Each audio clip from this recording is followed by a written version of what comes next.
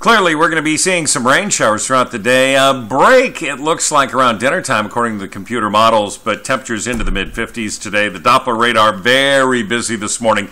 Took a while to build in, and now a lot of it is into Idaho, south of I-90.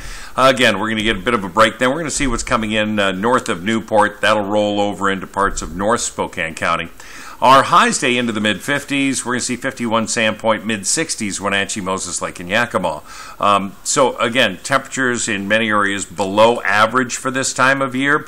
We'll see a continuation of mild weather overnight, temperatures into the 40s for just about everybody. Tri-Cities 52 for the overnight low. 24-hour forecast showing now a lot of this staying north of I-90 once it transitions here in a couple of hours. And then we're going to see a bit of a dry period and then more showers coming in tonight.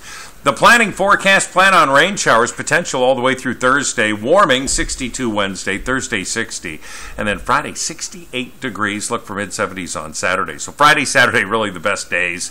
And then another round of showers coming in for Sunday and Monday. Overnight lows mild into the mid-40s. For those who plan it over the Mother's Day weekend, you will probably see success.